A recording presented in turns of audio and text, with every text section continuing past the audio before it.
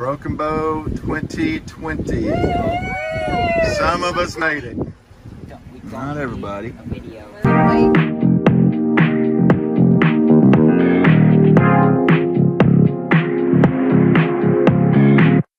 hear the rhythm of it sitting on the shore, and I can swear they're speaking.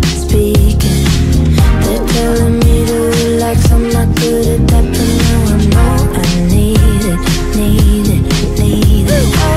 Ooh, now what you do? Not dare not tell the truth.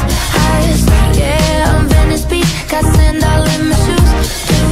Dude, unlock me loose, see the sunset from the roof. Yeah, that crystal blue, and I came out someone new. Hey, and in my soul I feel it, and I'm trying to keep it cool. Way here in my soul I feel it, and I found a piece of me that I never knew. You got my heart and I'm head over heels in love in California, dreaming, yeah. Touching the stars and then dragging them down to earth like California, feeling. Oh, now what you do? Your brown eyes tell the truth. Yeah, down on the beach, I'm staying out late for you. Oh, unlock your loose, see the sunset from the roof. Yeah, you got to me, and I came out someone new. Hey, yeah, and in my soul I feel it, and I'm trying to keep it cool. Hey, here in my soul I feel it, and I found a piece of me that I never knew. I'm melting like ice cream. The stress is gone for me. Nowhere I'd rather be. Hey, yeah, and in my soul I feel it, and I'm trying to keep it cool. Way here in my soul I feel it, and I found a piece of me that I never knew. Yeah, and in my soul I feel it, and I'm trying to keep it cool. Way here in my soul I feel it, and I found a piece of me that I never knew. He's not getting stuck.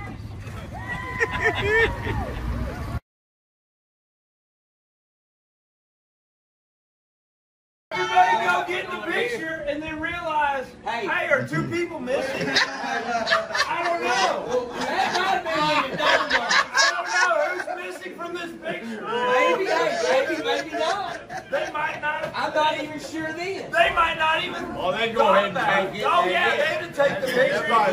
That's enough. Comment. I got no excuse. I am guilty 5 million times over. I got nothing for you. Got nothing. I said, nobody leave me. I'm going in to take care of the deposit. I turn around, I go in. I'm sitting in line. I'm taking care of the deposit. Who's the only guy heard you? The guy who can't hear. No way. Somebody opens the door. I see Mike Ford. He's like, hey, yeah. I'm like, yeah, I'm taking care of the deposit. You're here. I'm here. We're good. So I take care of my deposit. I go get Mr. Ford. And we come and we're walking down the dock. We come up to Such the reverence. We get to the picnic table. Such reverence. And I'm looking around. They're like, what? Hey, what? I don't know. They're coming around to get us. Let's just wait here for a second. That was how apprehensive we were. Oh, Every yeah. car come around. Oh yeah. So we're sitting there. And it's been 5 or 10 minutes now. And every car, I'm like, oh, hey, there's Darren. There's Black Truck. No. So then I'm like, oh, hey, here's a white Tahoe. Here's Brandon. We rode with Brandon. No, that's not him. So we're sitting there. The sun is beating on us. Definitely beating on us. It's probably. But Dad explains the way that they're waiting perfectly. Well, wait now. Have you ever been a little kid looking for Santa Claus? That's kind of the way we were. I mean, we thought our ride would be Santa Claus because you had Every car is that them? No. Well, I tell you what, you have an old sinking feeling. That wasn't it. With Then every there'd be car another that comes by. Then we get fired up again. No, it wasn't. No, it's not them. How long that go? 30, Oh, it 45 went on a minutes? long time. Then I told Mike, I said, I'll tell you what we're going to have to do. We're going to have to ask somebody down here to take our ass back to the cabin. Hey, but before that, I distinctly remember you going, well, if they're going to leave us, at least they could have left us by a bar. And I said, well, hell, I can take care of that. So I go back You down. walk all the way back down to the marine. Walk all the way back all the way. I get us 2 waters and a 6-pack of ultra light cactus. That was lukewarm. Yeah, but it was cold when he left, but he had such a long walk back. Goddamn, the ultralight was hot. It's hot. So we're on the bench with 2 waters, some hot ultra light cactus, Start up home. and we go, hey, let's wait here for a little bit. I know they're going to come back and get us. I had faith. He had no faith. It was some misplaced faith. I said, I know him if they would graciously take our sorry asses back to our cabin. Not far from the main road. And do you First group comes by. Yeah. I go up and I said, excuse me, sir. Oh, yeah. And I said, hey, They didn't even break stride. They're just like, and I'm walking along with them. They ain't stopped. They didn't stop. I'm walking along. Excuse me, sir. Is there any way that you could give my buddy and I a ride back? I said, our family members have just been. Oh, yeah.